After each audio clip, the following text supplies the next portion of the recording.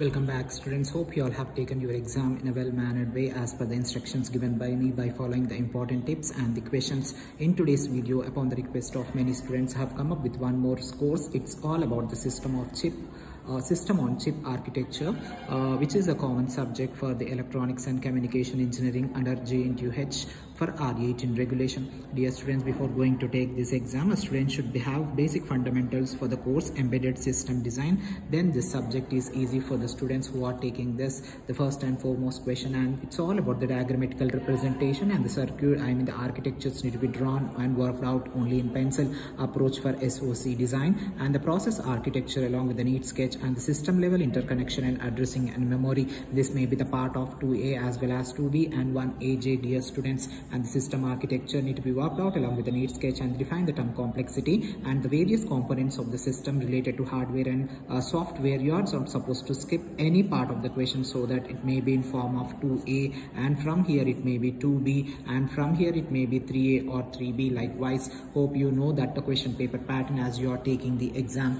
And the second unit questions are related to the fourth as well as the fifth, the processor and the types and the architecture along with the difference among them is said to be one of the topmost question. For sure, you may be getting any type of processor. You are not supposed to skip any processor here, like VLW versus superscalar and the robust and the vector processor and the buffers, and along with an example and pipeline delays is said to be the topmost question, which may occur in 4A, 4B, and the selection of SOC and the basic concepts of SOC and the processor micro architecture along with the basic concepts is said to be the topmost question. Instruction handling along with its elements is also said to be one of the very important question, and the branches may be the short question. This may be the part of the second unit. That may be the question number 4 and 5. Do not skip any part of my video and focus on each and every content. Later I have jumped into the unit 5 as the unit 3 is too lengthy in its structure. You have less time, so I have taken into consideration unit 4, dear students, and the unit 4 question numbers are 8 and 9 in the question paper.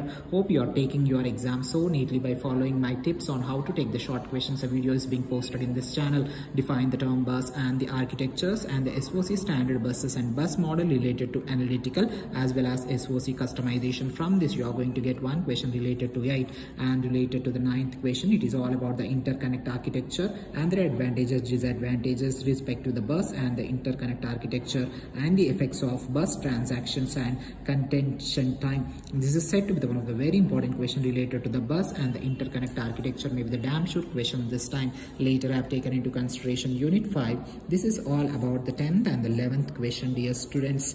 10th and 11th question and the mapping design on to recognize reconfigurable devices. Explain the term along with a neat sketch. Reconfiguration along related to the parallelism as well as the technologies and the overhead analysis versus trade-off analysis may be the difference related to the reconfiguration. It is said to the topmost and one short question which may occur in 10th or 11th. The term instruction processor and its design is said to be the topmost question, and the soft processor. From this you are going to get 2 questions for sure, and you have worked out the long questions. You could able to work out even the short question. Dear students, have come up with only few questions from the unit 3. Whoever is interested can go through this unit, and certain part of the questions may be covered in the exam. That is all about the 6th and 7th. SOC, the internal and the external memory along with its size and the types of cache is said to be the topmost question, and their differences, split I and D cache, the short question, and the models of simple processor and the cache memory and scratch pads may be the short question. Cache data along with its organization, the long question. Virtual to real translation may be the topmost question. These are set up the very important questions for the course System on Chip Architecture. If you haven't subscribed to my channel, please do it immediately, as well as share this content with your friends who are taking this course, and do not forget to share my channel with your juniors so that may reach them and help them in form of very important question. And do not forget to subscribe, dear students, as you all are the final year students taking this exam. For the last exams, try to score the better mark, and I am going to upload few important videos related to how to crack the interviews in the coming futures. This is all about this course System on Chip Architecture. This is Jntuh R18-Ece signing off for today. Good luck, dear students. If you're looking for any other course, do not forget to comment in the comment section. Thank you.